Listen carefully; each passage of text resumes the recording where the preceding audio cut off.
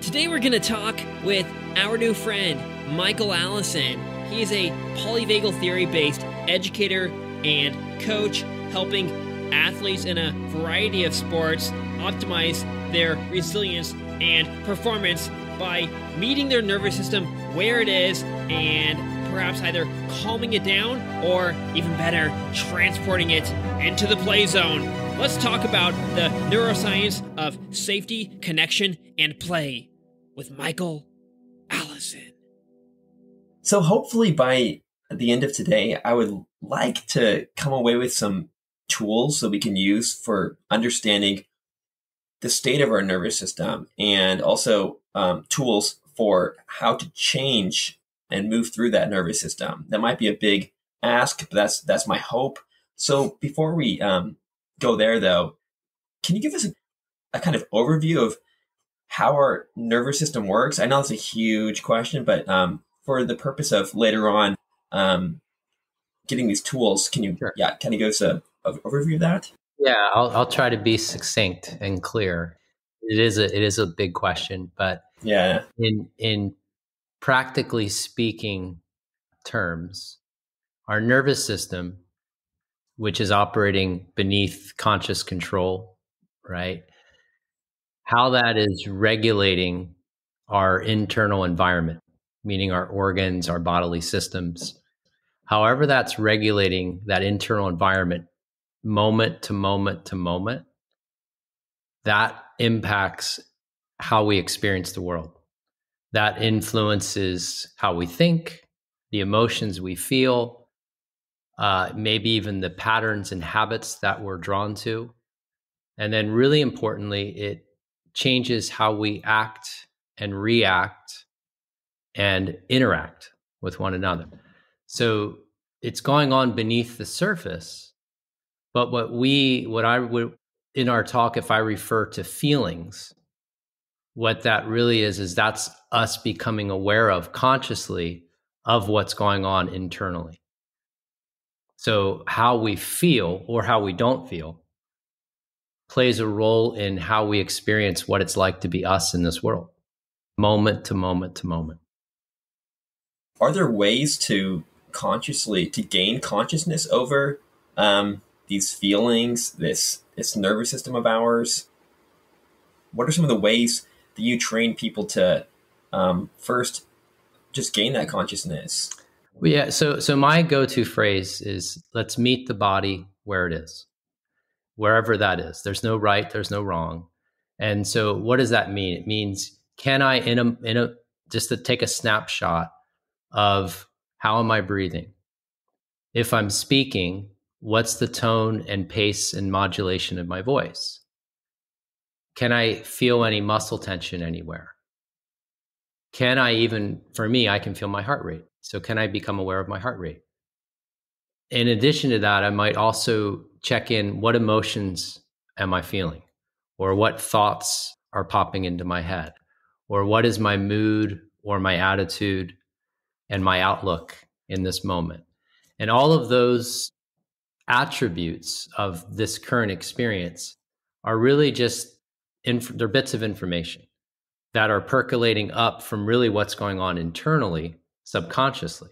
So that's the first part to your question, is how do we become aware of this nervous system, this mysterious automatic nervous system that's doing all of these things for us without our conscious control? And thankfully it does. Otherwise we wouldn't be able to breathe, right? We wouldn't be able to even speak. We wouldn't be able to do all these things. So first part is just, what are those attributes that we can become aware of? And for me, it's things in the body, heart rate, breathing, posture, muscle tension, if you're speaking, tone of voice, how you're moving, and then those emotions and those thoughts, or even patterns of behavior that you start engaging in. And so that's the first part, meeting the body where it is. And then it isn't even so much about, now I'm going to regain conscious control of my body. For me, the first part is, how do I relate to that? How do I relate to what's actually happening? Uh-huh. Because it's happening for good reason. Yeah. Right? There's a multitude of reasons. We're reading subconsciously just an immense amount of information through our sensory information coming in, through we're reading each other, our own facial expressions and our movement and our gestures, our voice. And then we're also reading what's going on inside already. Like, how are my organs being optimized or not at this moment? So we're reading all of this information. And for me, it isn't about like, okay, now I'm going to regain control of my physiology and I'm going to regain control of my nervous system. It's about, how do I first just meet it where it is? And then how do I relate to that in a way that might be helpful, right? That might help realign my breathing and my muscle tension and my tone of voice to actually support my intentions right now, which would be to actually help people understand this, right? So that's how I look at it, is here's what's happening. And now how do I relate to that internal experience in a way that might be helpful? And like you mentioned, the nervous system's going to be doing what it's doing regardless in the background. So why would we even really need to become aware of and relate to our body and see it, meet it where it is or whatever? Right. Because it's going to do it anyway. It's going to do it anyway. So why do we need it? Why do we need to know? Why do we got to bring it to consciousness? To me, that's the reason. That's right. To me, that is the reason. That's the question is the answer. It's going to do it anyway, which if I can become aware of it and help it at times to realign more with my goals or my values or how I want to show up in the world, I give myself some agency, right? I give myself an opportunity to actually slow things down and react in a way that aligns better with my heartfelt intentions. So to me, it gives that chance, that opportunity. Some might call it free will. That's the only way, from my perspective, we actually have a moment to have choice. Because otherwise, we could be moving through the world reacting.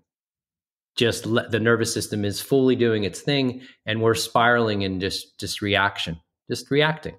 And so to me, it's an opportunity to have some intention, to have some realignment to what's really important to me and to you. Yeah. And throughout the day, throughout our lives, and it's different for each person, we might get stuck in certain parts of the nervous system. I guess this is getting into polyvagal theory now. But how do you do this differently for someone who's, say, down here in this shutdown state, depression, whatever you want to call it, versus this sympathetic fight flight mode, stress energy, versus someone who already has sort of this kind of control over their system and they're safe and social. What are the different sort of techniques between these people? Maybe we should step back and you should get into polyvagal theory, perhaps. And just talk about, so first and foremost, related to that question, polyvagal theory would say that we're on this enduring quest to actually feel safe, right? Because feeling safe or at ease and grounded and not, like you were describing, not withdrawn and checked out, or not highly mobilized and ready to attack and fight, feeling at ease and connected and present and grounded is really reflecting that our nervous system is regulating our organs in a way that's more homeostatic, in a way that's supporting more health and growth and recovery and restoration. So that is our enduring lifelong quest. However, we live in a world that has a lot of challenge, a lot of uncertainty, a lot of competition, right? A lot of evaluation, a lot of chaos and change. And all of those features in this environment that we all live in, those are interpreted by our nervous system as risk, as danger, as threat. And when we're interpreting that, again, subconsciously, as risk and danger and challenge, what we will tend to do first, based on polyvagal theory, is we will mobilize. We will divert resources away from supporting our homeostasis and our health and our growth. And we're going to put those resources, again, subconsciously, toward mobilizing metabolic output so we can either fight and attack, or we can run away and protect and defend.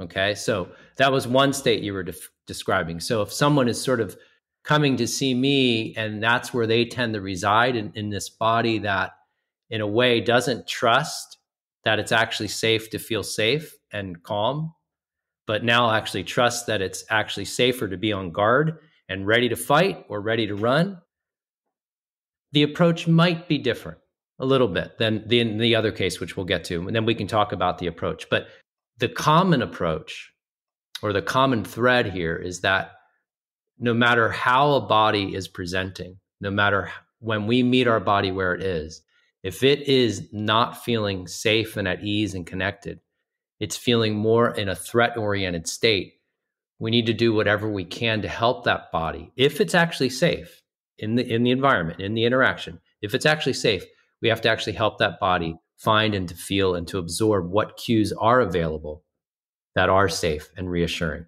and help actually ground the body. Okay. And we'll get more into that. So then the other part, so say we've been fighting or we've been running away from, which is very metabolically costly. We can't do that forever. We just can't. So if we exhaust our metabolic resource, we exhaust our energy supplies, basically, or if that interaction or that environment is overwhelming and we interpret subconsciously that it's actually even life-threatening in its own way, then we go to that more primitive, more ancient response, which is that shutting down, which you described, that withdrawal, either numbing, dissociating, or a full collapse and shutdown, where our nervous system is now cueing and saying, hey, let's conserve and preserve everything we have left. Let's slow down the heart rate. Let's reduce blood pressure. Let's lower metabolic output, and let's actually hunker down and just survive through preservation. Okay.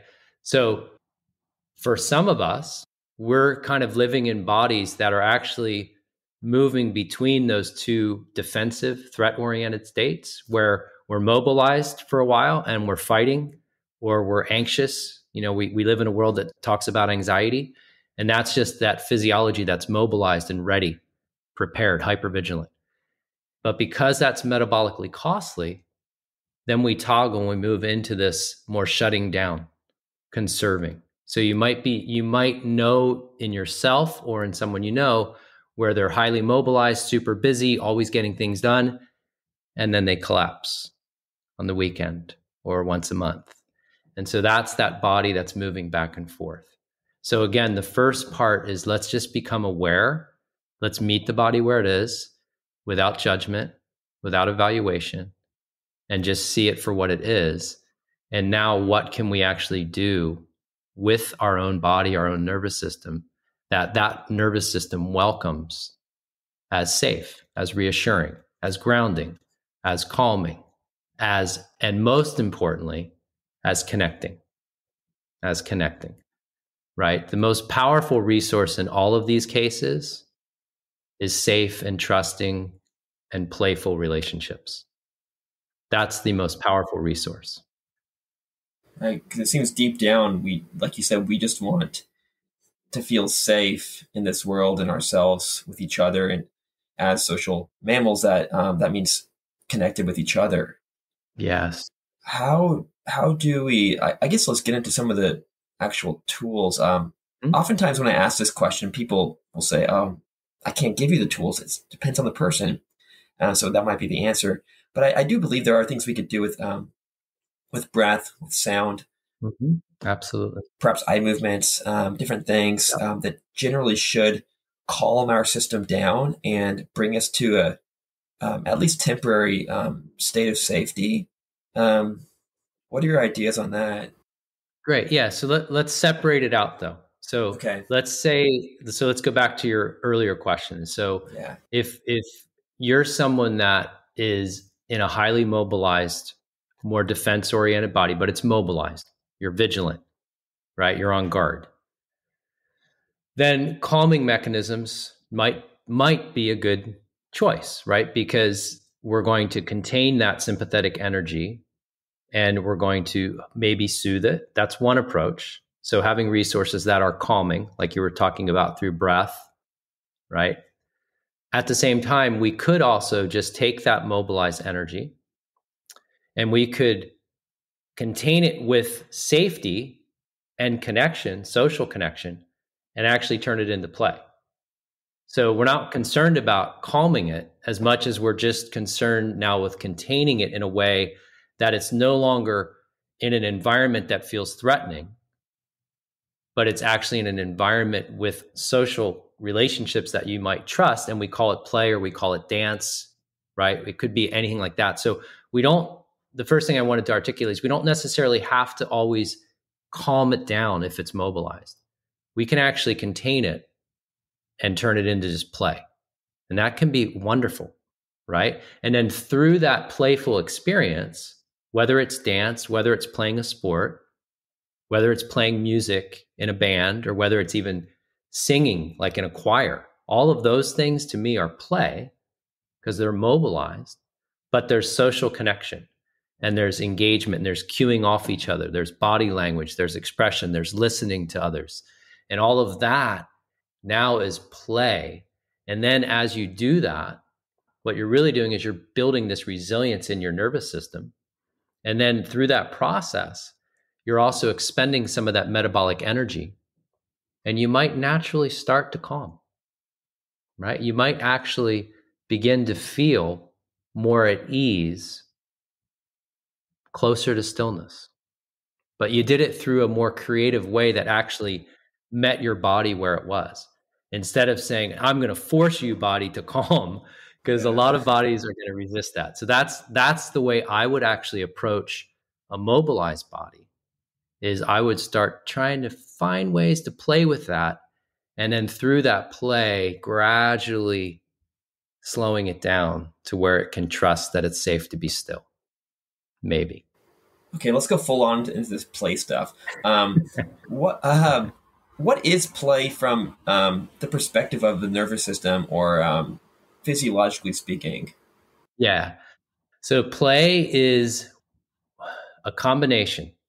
So since we're tapping into polyvagal theory, so play is a combination of this, having the social engagement system, which is our capacity to use our voice and our facial expression and to extract the human voice from background sounds through our ears while engaged with mobilization. So while having that sympathetic nervous system access to that and different levels of that, simultaneously having this social engagement system online. So what that does is it's changing the vagal regulation of your heart and your breathing. It's actually using what is simply referred to as the vagal brake, the braking mechanism on the heart, the cardioinhibitory fibers that slow down the heart.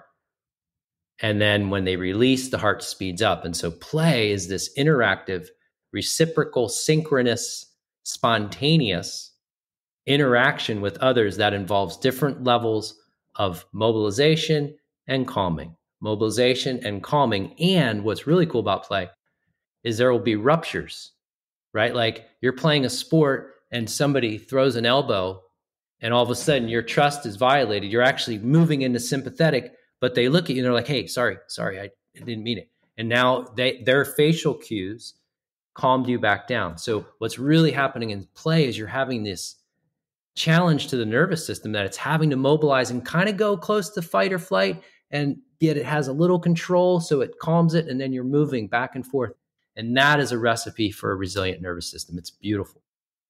And the facial cues, the voice, you're saying this is what's sort of keeping us in the play zone, or yes, into the play zone, exactly. Yeah. Because if that same thing had happened, and I looked at who elbowed me, and they were just walking away like I didn't get that facial cue of we're okay. We're actually okay. Yeah. We're still together. I didn't do that. So that's huge. The body language, the facial cueing, the tone of voice, right? The modulations in the voice, the postures, the gestures, all of that. That's what makes team sports play. That's what makes it play, by the way I'm defining play. Yeah. So team sports would be where you and your teammates are doing that together. You're sending these cues back and forth of we're doing this together. We're a team, and yet we're highly mobilized, and you can even be fully sympathetic, but then you cue off your player, pulls that vagal brake, and now you're into play and you're okay. You're not actually fighting. Yeah, and it's more fun to play than to compete. That's right. I'm guessing That's right. you're probably also more successful. You're probably more likely to win, but I don't know. Are you? That's my approach. That's what I call the play zone. Yeah. Play zone to me is it's a different physiology than the fight physiology or the flight physiology. Play is a different physiology, and it is actually optimizing metabolic resource. It's more efficient. You're having higher levels of that heart rate variability, which would theoretically make your reaction time quicker.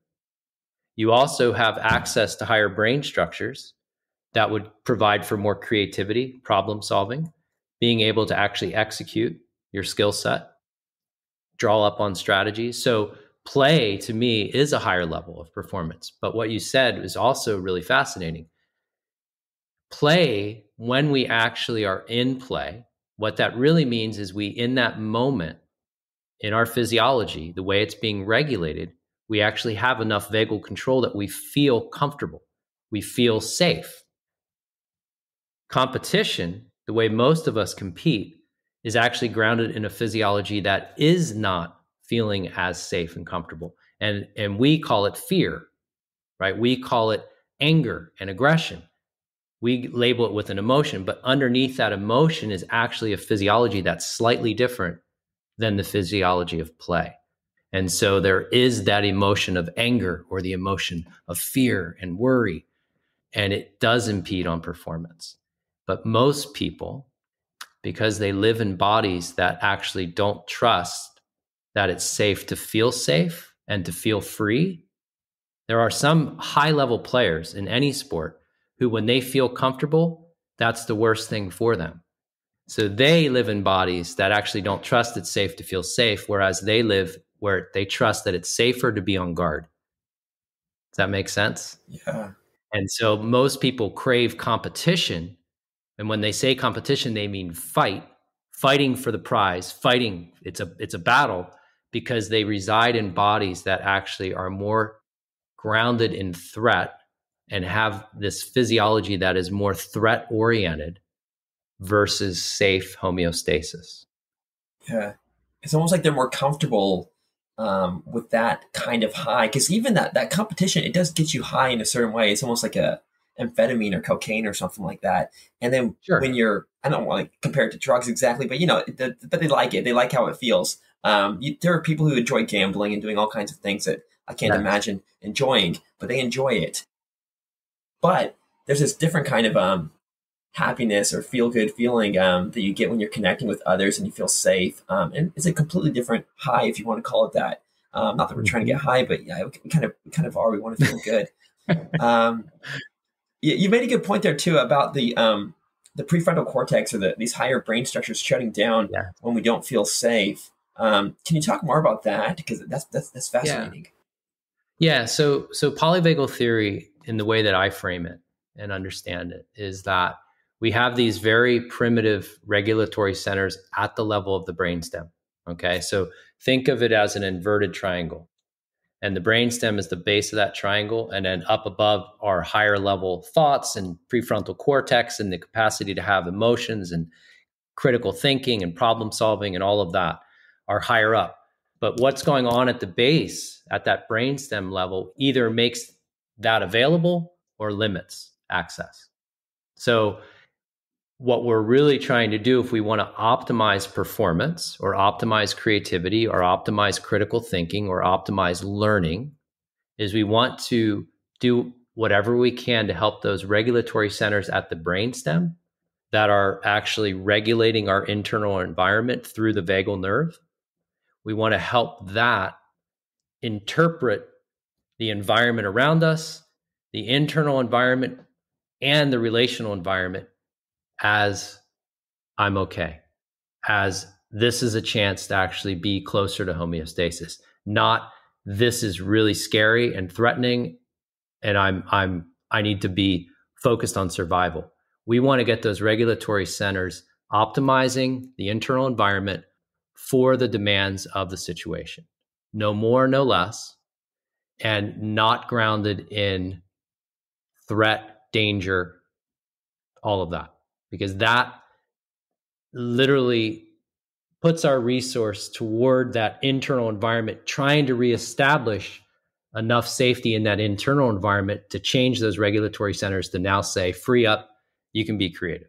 So that's what we're essentially doing in all situations, even when it's dangerous. So what I would try to teach from the standpoint of performance is, let's just say you're a pitcher, okay? You're walking out onto the mound. It's the ninth inning. You've got to close this game down. You're up by 1 run. It's a World Series. You're walking out there. Crowd is going nuts. There is danger.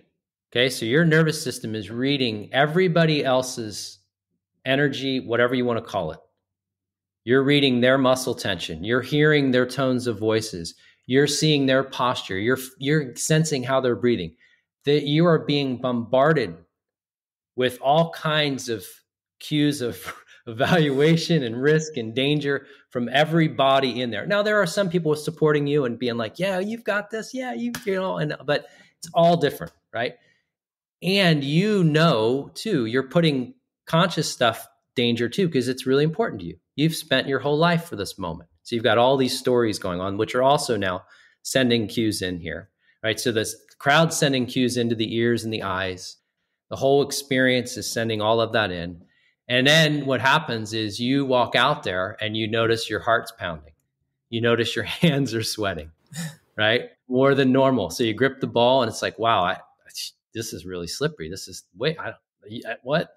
And now now that's sending more information back into that brainstem. So that brainstem in that moment is like, this is really dangerous. And for some, it might be life-threatening. Like it could be interpreted as this is life-threatening. So now it's sending motor information, efferent information back down to the heart, the lungs, the whole internal environment. It's could be saying, get more mobilized because you've got to get out of here. Or it could be saying, this is over.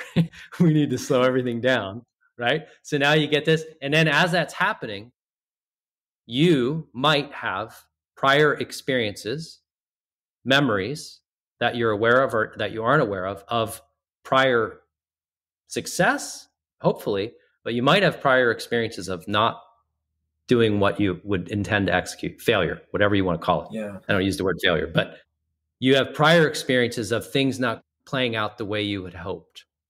So now that bodily feeling is associated with a memory that isn't helpful. And now that pops into your head, which then sends another signal down. So now you've got this brainstem getting top-down sensory information and inside information that says this is really, really dangerous, and I just want to get out of here. So that's what an athlete or a performer is dealing with. And so when all of that is happening, as it should, that is a natural, physiological, biological response that we all share. That's what kept us alive. And at the same time, there are still cues in that surrounding environment within your own body, like you mentioned, breath, where you put your attention. There are still opportunities for you to find some other cues that can help reconvince that brainstem that actually this isn't as dangerous as you're interpreting it to be. This isn't actually life-threatening. And sports psychology or performance psychology tended to always focus on positive thinking and change the psychology to change the physiology. And what I'm getting at is it's a both. It's a both and. But when that body gets going and spiraling and all of that, it's really hard to change the narrative and have that have an impact on the body. Yeah. You have to do some more body-based, some more the language that the actual primitive brainstem recognizes. And at the same time, not expecting the body to be in this positive state, this perfect state, and judging it for being beautiful. Because naturally we kind of there's this feeling that this fight flight energy, that kind of stressed energy, we kind of view it as negative for whatever reason, but it's not necessarily negative. Not necessarily negative. Good point. Yeah, most people go, stop happening. Stop this. Or I want to fix this. Why is this happening? And what we're saying is, let's just meet the body where it is. And that's actually a natural bodily reaction. It's reflexive, it's adaptive, and it's a survival response. And if you contain it, if you contain that, you can turn it into play. So if you can contain that with a trusted facial expression from another, if you can, that's why like a high five with somebody too is so helpful, right? Like just it's that interaction and it's the cueing, and that can turn that into play. That's the point. Yeah. You got it. And we can use all these principles, not just for sports, but I'm guessing we can use them for relationships, dating, business, Yes. whatever, right? Yes. Everything, right? So any challenge, whether that's trying to solve some conflict resolution, looking at it from the physiological states of those involved, whether that's a relationship and you're trying to have a difficult discussion about something, right? Can you go into that in a safe body that's actually promoting and exchanging cues of warmth and connection? Or are you going into it already mobilized and fight, or are you detached and withdrawn? If you're going into that relationship, no matter if it's in the workplace or on a team, you're broadcasting warning and threat and danger versus safety and connection and we're okay.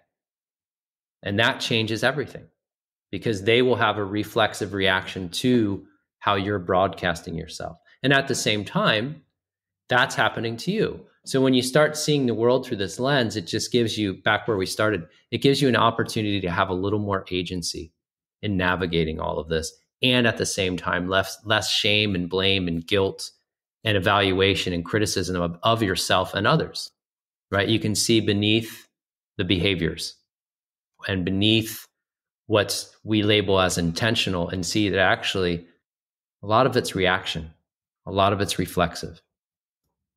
But we're moving through this world in this kind of competitive state a lot of times.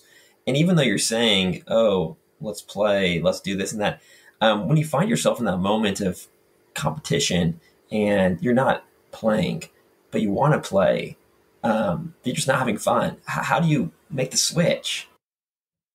Yeah, so the first part is noticing that, what you're saying you did. So you notice that, you know what, I'm not having fun with this, and I'm actually really, really aggressive, or I'm really trying to make something happen, or I'm just kind of hoping they say something or they do something and they make the mistake or whatever it is, right? Like there's all those different things that you could experience. And so for me, like my go-to things is just recognizing that and then saying, okay, what in this moment is available to me that would speak a little more safety, a little more connection, and see what happens. So it might be breath. That's just a go-to for me. It could be breath. And in regards to breath, if we want to calm down, we want to lengthen our exhale. Real simple. If we want to mobilize more, we want to lengthen our in-breath in relation to our exhale. Because those cardio inhibitory fibers that I was mentioning, that vagal braking mechanism, that occurs on the exhale. So as we exhale, the vagal brake slows down the heart rate. And as we inhale, the vagal brake releases and allows our heart rate to speed up, allows a little more sympathetic to come online. So if I want to calm down because I'm feeling really aggressive and I'm noticing that my jaw is tight or my eyes are really squinting and I'm really focused and making it happen, I might take a few slow, deliberate exhales that are longer than my inhales. And I like to add sound too. So if you can add some sound to that, because when you actually make sound and you use the larynx and pharynx, the nerves that regulate the larynx and pharynx are also vagal. They tie into the brainstem to the same nucleus that the vagus comes out of, the ventral vagal fibers. So by making sound, you're actually, again, sending the information to the brainstem that is more regulatory for the physiology. So you can make all kinds of different sounds. And you can even make playful sounds. And no one even needs to hear you. It can be quiet, but it just the sound, just a little bit of sound. At the same time, relaxing the muscles in the face, relaxing the eyes, softening the gaze. Again, this is if I'm trying to calm down, right? This would be if I'm trying to sort of calm down. Also, opening up and relaxing the posture. opening up the shoulders, relaxing the hands, the arms, relaxing muscle tension. All of those things would be real quick and very effective cues into the body, into that brainstem that say, if you needed to be fighting or you needed to be running away, you wouldn't actually be softening and opening up and slowing down your exhale. You see, so I'm actually sending conflicting information, but I'm doing it in a way that's respecting where the body is first, not overriding it. Just like, oh, okay, I can come alongside this, and what will my body let me shift? How would one soften their gaze or perhaps even gain control over these eye muscles? I find that to be one of the hardest things. I sometimes see certain people. I have a certain friend in mind, and the way he moves his face, he looks so safe, and he is so safe. He's such a loving person, and I want to be able to have such a face. But even though I know about all this, and I'm learning about this, I can't just change my eye muscles. I don't know how to access them. Do you have any ideas how to get more of that? It must be a long process. Well, part of it is your facial expressions emerge and reflect your current state, right? So it isn't that we're walking around trying to manipulate our face. Yeah.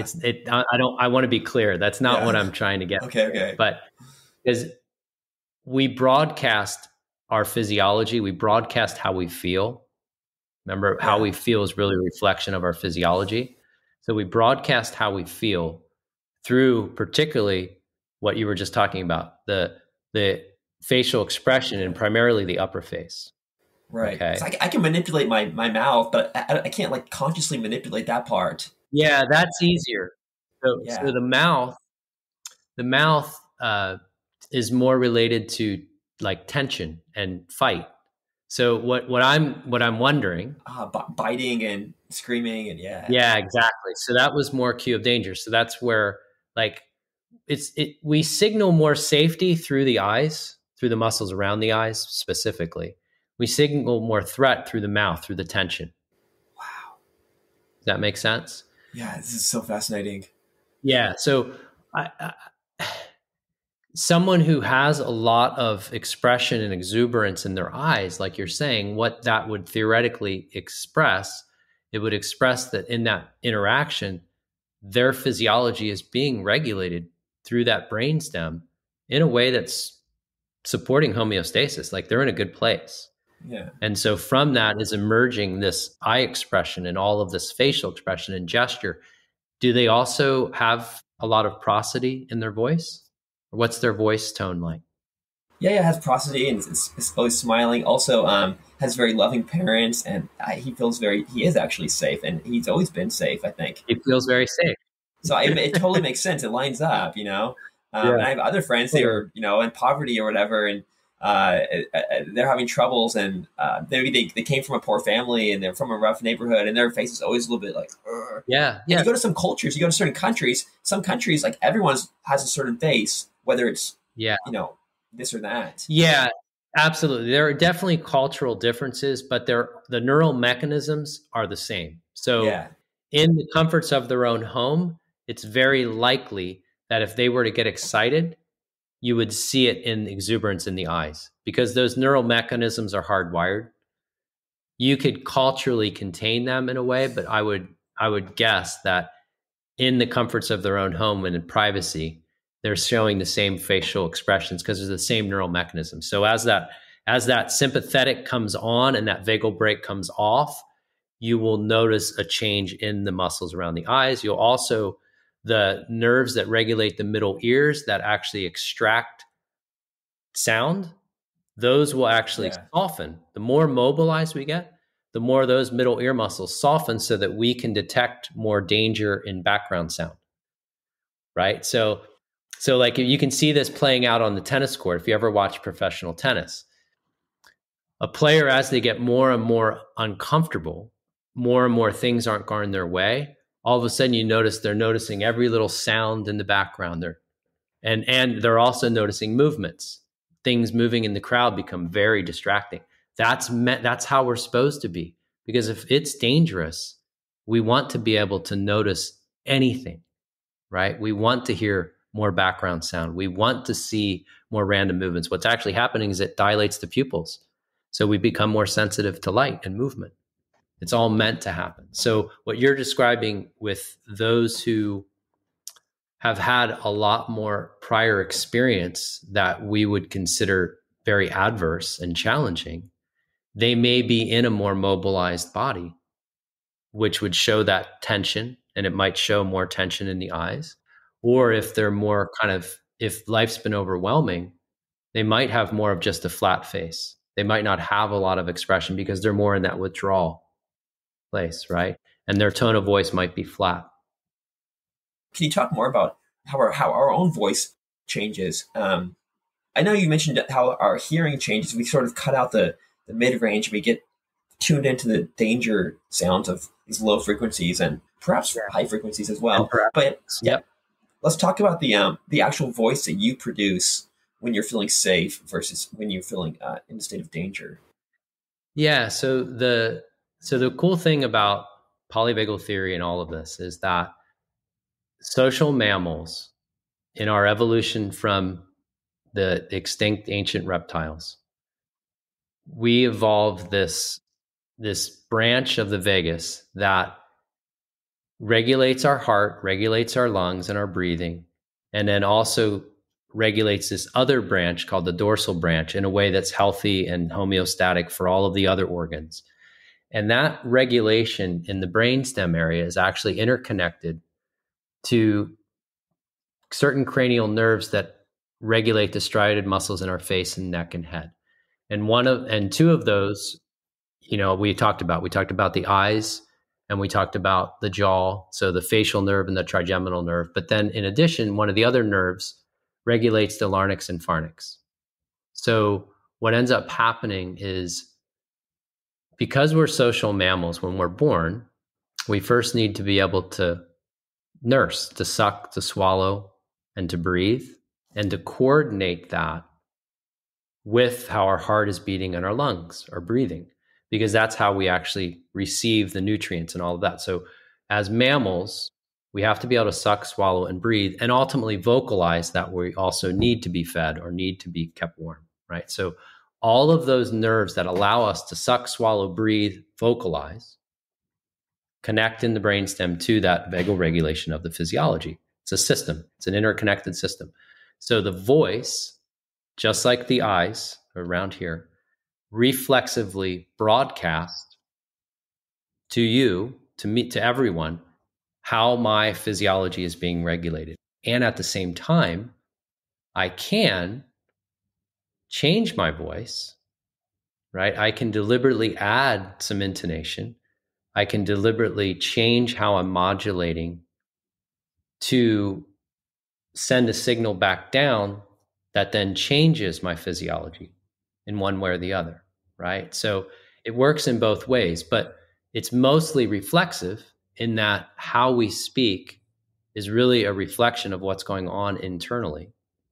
But we can regain some control of that deliberately to deliberately change our physiology. That's the beauty of voice also. But it was meant to signal to the other whether or not we were safe to approach and come close to and collaborate and connect, or if my voice was telling you I'm a threat and you need to get out of here very quickly. So it's really fast. The auditory part is faster than the seeing. Wow, faster than the seeing. Yeah. Okay. How about the breath? Seems to be one of the main. I guess it's kind of connected as well, the breath and the voice, right? And breath is connected, right? In order to speak, we have to exhale. So the breath piece, right? Because we're blowing air out.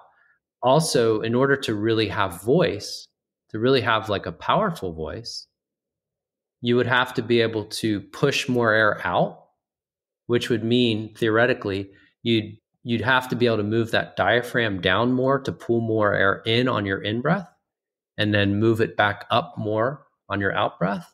So you theoretically, to have a very powerful voice with a lot of capacity for modulation and intonation, you would enhance your breathing, right? The biomechanics of your breathing in order to sustain that. So that's where like singing and acting, stage performing.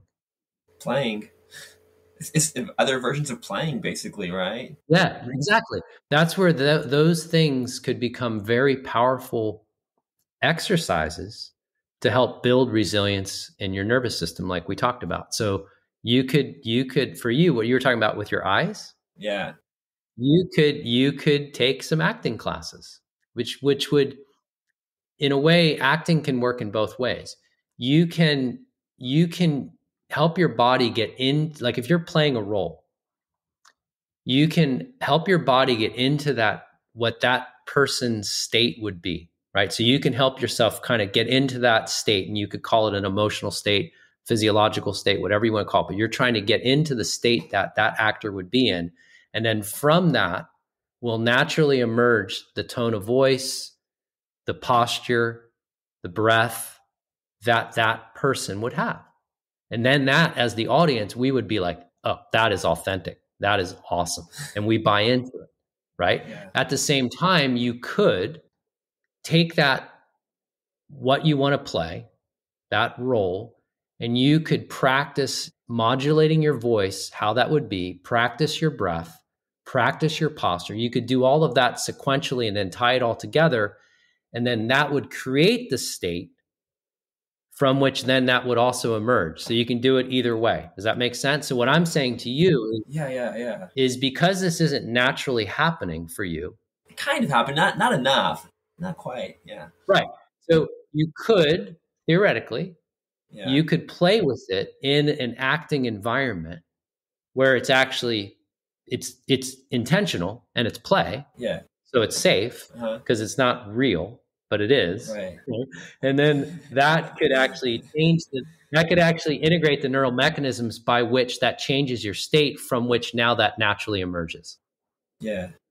You also mentioned earlier about this kind of distractibility when we are in this sort of, you can call it a state of stress or activation of the sympathetic nervous system or fight, flight, whatever, danger.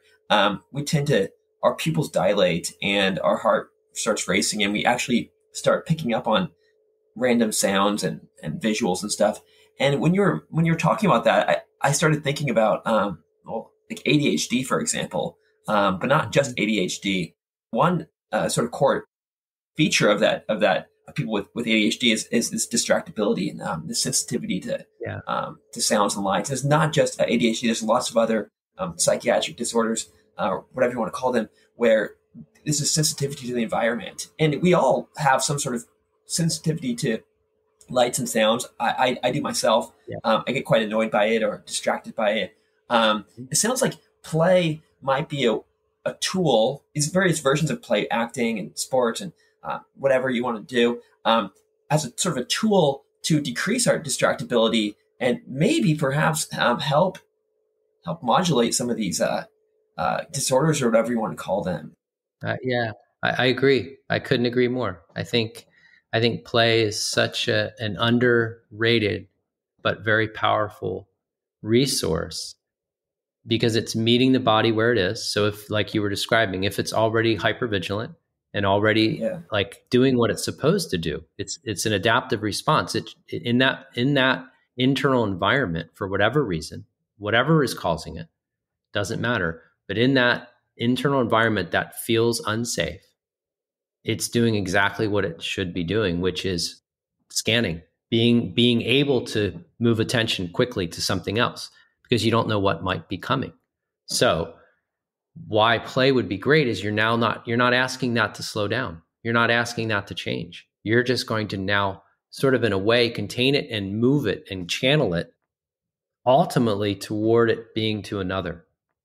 Ultimately, like doing the activity, but the key part is that they then start interacting with someone else. And then that will, in and of itself, start building the trust that will allow when not in play to actually not have to be so on guard. Right? Because, so think of it like this, like we, in our biology, in our nervous system, we're on this quest to feel safe, but it isn't really safe to feel safe all alone. It's really safe to feel safe with a trusted other. Yeah. Right? Because like we want to really be sitting there with a trusted other so that we can actually let our guard down, knowing they have our back, knowing they're with us. Right? So that's what I'm getting at. So through play, you can start to reconvince that nervous system that actually there is a trusted other and I'm playing with them. And then when we stop playing, I can actually chill because they're with me still. Right? Like we can go to the bench together and I can actually feel really good because I let that metabolic output play out on the field. And now I'm sitting here with my buddy and I know he has my back and I can just relax. That's what that to me is an example of what this life is about. That's what this is about. It's about finding that teammate who you trust so that you can let your guard down and you can actually come into homeostasis and you can be healthy and feel good, feel at ease. It makes sense why we laugh when we play, and laughter and comedy itself is sort of like a version of play. We laugh when we see people playing, and when we're playing. Totally, right? Absolutely. Yeah, no, it's so true. How about creativity? It seems like now the more we're talking about this, it seems like creativity and play are kind of tapped into the same network, or there's some similarity going on here with this. What is creativity, and how can we use all this to become more creative through our sport, through our work, through our art, or for me, I guess with podcasting, I like writing. What is creativity, and how can we tap into it through mechanisms like play? Yeah, I look at it in a similar way, in that creativity can naturally emerge when we're in that physiological state that I would call the play zone. Yeah. So in order to be creative, we have to have some energy going, right? There has to be some metabolic output. Yeah. So there has to be a little bit of that engagement. Right. And at the same time, it optimally would be grounded in safety, in connection to self, in connection to what we're doing, in connection to other, or the bigger picture, however you want to do it. But there's optimal creativity, from the way I look at it, emerges naturally out of a physiology that is safe and connected. And then through the act of whatever it is I'm doing, it's aligned with what's meaningful and purposeful for me. And even bigger than that, what helps me feel connected to myself and to others and to the bigger world, the bigger picture. That's how I look at creativity. I also think you can use creativity to help bring your physiology into a state that then supports more creativity. So I think it can be used even when you're not in that state from which it emerges. I think you can start tapping into those things that foster your creativity as a resource to shift your physiology into that state to support more creativity. So I think it goes both ways. But I do think you're spot on. To me, creativity is play. It's a very similar physiology. You may not be necessarily with another when you're embedded in that creative act, but you're connected to other. You're connected to something bigger, or to the purpose of this is to share. The purpose of this is other. There's some connection to other in there. Right, because we tend to think of creativity or creative acts as a sort of solitary thing oftentimes. People do work together, but it's like this something someone does in the room alone. But you're right. We are kind of, the end goal is to share it with others and to connect with others. And maybe in some way there's some connection, or it could be that you're taking something that you've learned, or someone mentored you, or you've embodied from someone else's work, and you're synthesizing it in a way that now is your voice, right? So to me, there's some connection beyond just self. But it's interesting how you were saying how to basically tap into the creative state. We have these ideas of how to do it. There's, we've heard them all, but you're saying we can do it through connection with others and feeling safe, and getting that kind of physiology will bring us into a sort of creative state. And that makes it actually much more simpler, because usually we see creativity as this mysterious thing, but you just have to wait until the lightning strikes and the stars were perfectly aligned, and I had this brilliant idea. And now you're saying, okay, we can change our physiology and increase our odds of bumping into these shooting stars. That's right. That's how I look at this. That's how I look at creativity. That's how I look at performance. We can increase our odds of that, the probability of that emerging, if we really start looking through this lens and start trying to help realign our physiology to support that intention, to support our values, to support what's really important to us. Because that's what I think we can do through this. Oh, I had one other question I wanted to ask before we go to. It's not the most important one, but I'm someone who talks fast. I'm trying to slow down now. I deliberately have to learn how to slow down. And also the pitch of my voice is probably higher than it should be given the size of my body. Of course, it's connected to many things: the tone of our voice, the pitch, the speed. How does polyvagal theory and this neurophysiology of play and all this stuff connect to the speed and the tone and all that stuff about our voice? I know we only have a few more minutes, and sorry to spring this on you, but yeah. Yeah, no, it's a good question. And so again, it is a reflection of how we feel, right? So it's a natural reflection of how we feel.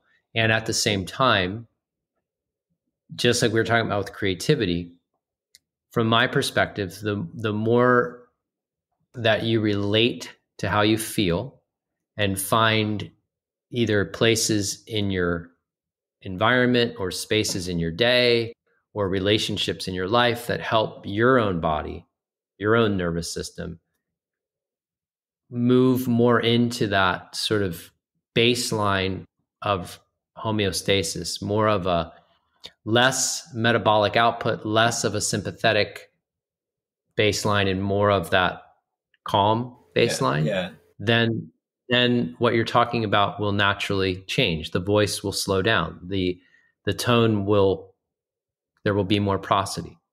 And at the same time, so that's I think that will naturally emerge as you create more lifestyle practices and more relationships and more play in your life, now understanding what we talked about. I think that can help you sort of look at what you're doing in your life as a way to, how can I actually help kind of calm my brainstem mechanisms and try to get this internal environment a little more settled. Okay. That's part one. And then part two, I do think you really could deliberately play with that. Yeah. Cause I had the energy. I could use it, combine it with safety and play. That's right. Yeah.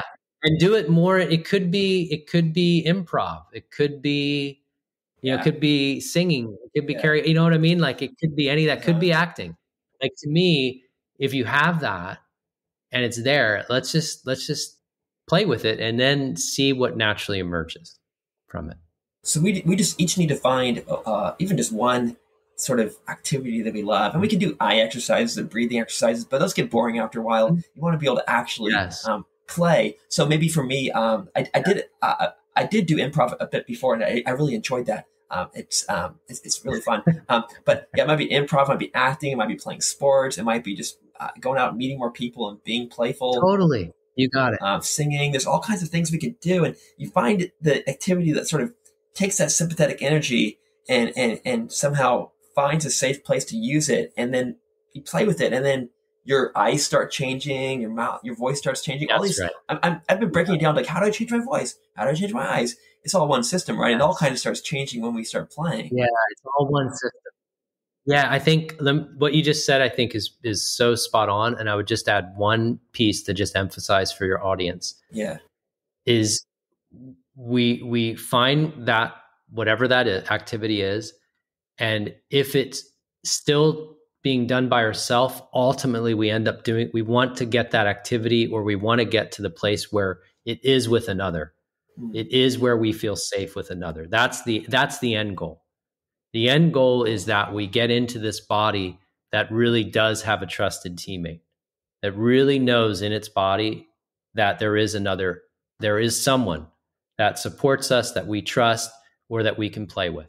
So that's the only thing I want to add to that, is that that is the end goal.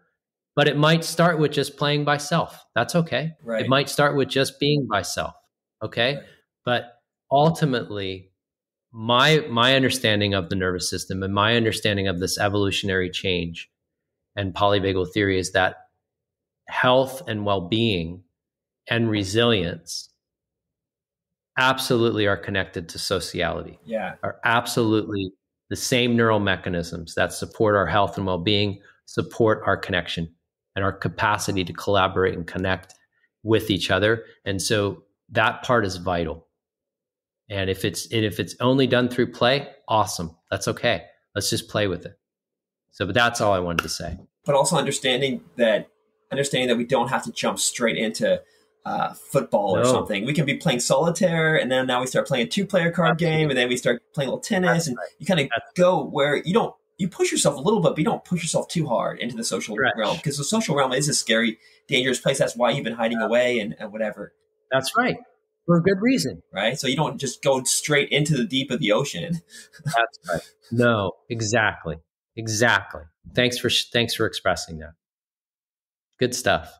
So what the basic point is, let's take that energy that we have or don't have and combine that with a safe crowd of people or a single other person. Let's play with each other. And I guess through that, we can start to regulate our nervous system and feel better and be healthier. Everything basically we're looking for, probably get better relationships, make more money. All that. It's not a money podcast, but this is great. This is great stuff. We play. Awesome. We do it as kids. We forget about it. But there's so many ways to play. Okay. So many. I'm excited. So I'm gonna play today. What are you gonna do today? Just play. Just play. Okay. If people want to connect with you, tell us. Your website or whatever you got. So appropriately, it's theplayzone.com. There's the place to go. Theplayzone.com. Awesome. Thank you so much, Michael. You're welcome.